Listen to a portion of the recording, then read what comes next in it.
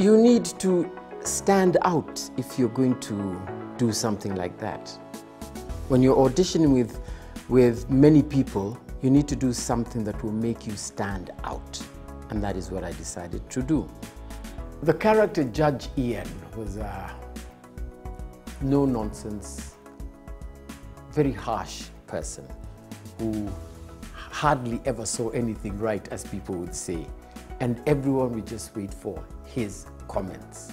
Do whatever you need to do. You've got a beautiful voice. Thank you. I'll try. Thank you, I'll try. That's too soft, darling.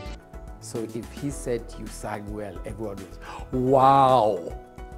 And if people would just wait to hear what Judge Ian is going to say. It seems like we argue every day. I know.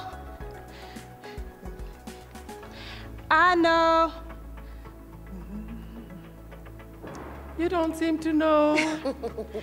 Do you know? Do you really know? Now that I know that I love her and I know she loves me too. We are only watching the sky, hoping for the best but expecting the worst.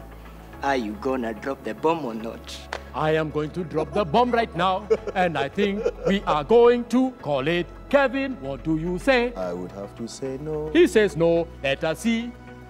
Jude. I will have to say no too. Thank you. I think we dropped the bomb. For a company to be in production for 100 years is a big, big deal. It's a very big deal. When you think about the story of EABL, where it started and what it is now, it's amazing.